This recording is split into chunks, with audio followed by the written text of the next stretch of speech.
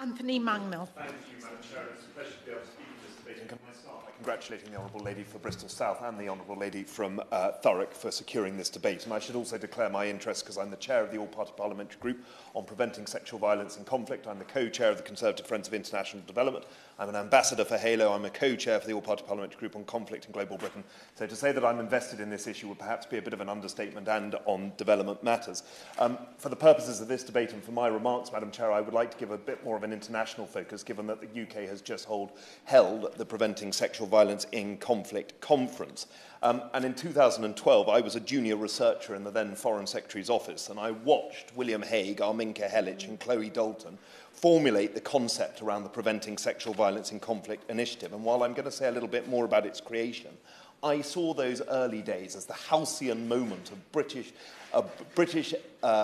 drive to ensure that we were leading the world in international development, tackling the issues that were so often overlooked. Because when the United Kingdom stands up on development and leads the way, so many other countries follow us. And in those early years, the UK showed its ability to create and lead new international initiatives and encourage greater global action, whether this be in women's rights, conflict prevention, healthcare, or support for multilateral organisations based on the rules-based order. We led on them. And indeed, every summit and conference or NGO engagement, there were always British diplomats and politicians sitting around the table, writing the resolutions, helping to push the international community and securing international buy-in. These are things that I think still continue and things that we need to champion in this place and within our government departments. But the creation of the Preventing Sexual Violence in Conflict initiative in 2012 was one of the most extraordinary experiences of my life. To be privy to the creation of a movement that found domestic and international support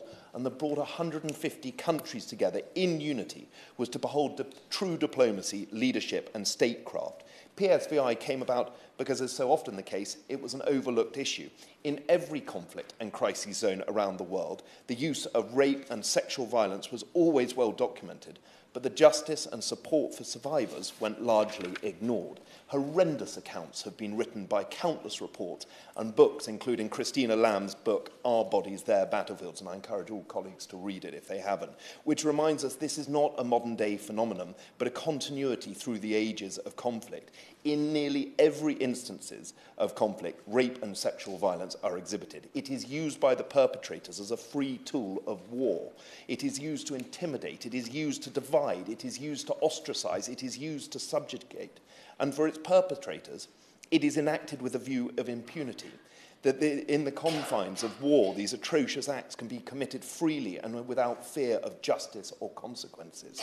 For its victims, it is an act that will live with them for the rest of their lives, never forgotten, often never treated, and worst of all, never seeing justice brought to bear. The prevalence of this issue, yet the lack of international action, meant there was an opportunity to address this oversight, to engage the international community on this important issue. And that's exactly what that team did. And in 2012, we set up the PSVI initiative.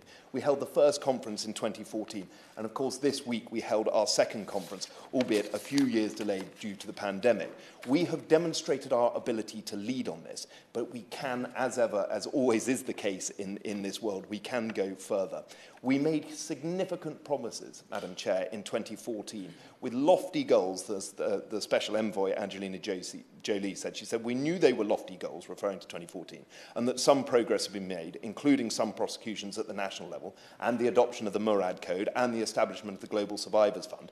But it's not nearly been enough to meet the needs of survivors, to deter perpetrators from using rape as a weapon of war in almost every new conflict in the last decade. We now need to think about what we can do next, and I welcome the government's opportunity to introduce a new three-year strategy and £12.5 million of new funding, and looking at how a Global Survivors Fund can be the continuation of funding of the Global Survivors Fund. And I might just ask the Minister if he could clarify how much funding is going to be put into the Ukraine GBV fund on this point. But I would like to say that we know the political will and economic interests across the world are preventing the meaningful action that is needed. We now need to think what survivors need. And I'd like to just make two very quick points, Madam Chair. The first is that we need to lead the charge that more spending is put into preventing and responding to sexual and gender-based violence. To date, less than 1% of humanitarian relief is spent in this area. That funding gap is preventing the delivery of our ambitions, meaning that while we might identify the problems, we're not solving them. And second, we need to ensure there is a new international mechanism to lead on this specific issue, to specifically ensure that survivors are supported, that crimes are documented, and that justice is sought for those who have been raped. I'll leave it at there, Madam Chair, because I'm conscious of your time, but thank you. Thank you.